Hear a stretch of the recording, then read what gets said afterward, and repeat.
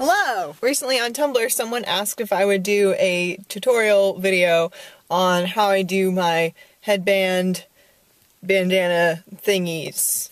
So I'm gonna do that today. Step one is to deposit your most recent paycheck because otherwise you can't afford to buy anything. Success! Now to the craft store! I'm kind of whispering because I'm not sure if I'm supposed to be vlogging in here, but what you want to look for are called fabric quarters. They either come rolled up like this, but they also come in squares folded up, and I will show you those right now. Ooh. And they go all the way over there. And you can pick any of these. These are all the perfect size. See, they say fabric quarters. So just have fun, pick out a fabric that you like. Okay, I'm back in my car. I know it's noisy, I'm sorry, but it's fucking hot. I'm not gonna turn off the AC. I forgot to mention, if you don't find any fabric quarters with patterns that you like, but you do find fabric by the yard, you can also do that. You can just ask for just a yard of it, and that should be way more than enough. If you're curious, fabric quarters are 18 inches by 21 inches, so you could ask for that much at the counter. Now let's turn them into fashion. Fashion! Pit stop along the way home to get 2 shots of espresso over ice. I'm that person.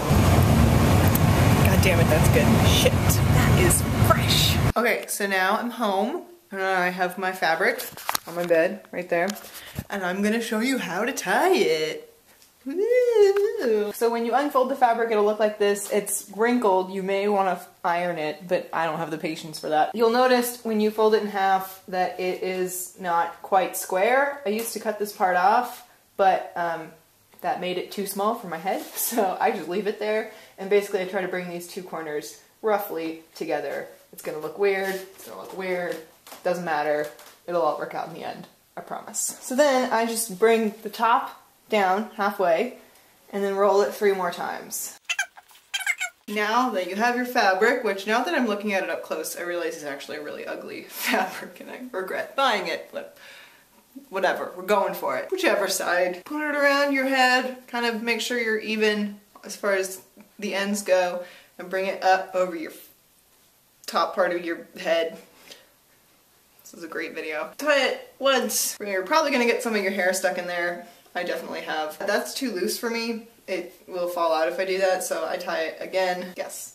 Yeah! Yeah! It looks a little weird with short hair, because my hair will kind of like pop up over it like that. I don't know. It looks silly, I feel like. So kind of throughout the day I'm kind of making sure that it's still all tucked in there, all squared away. You'll notice there's some little weird floppy parts hanging out, not really on this side, but on this side, so I just tuck those in to the rest of the headband. So that's it. That's the whole thing. You did it. It happened. Congratulations! We've been on a great journey together today. I've enjoyed our time. Okay, bye. P.S. Do you like my t-shirt? Feminist apparel.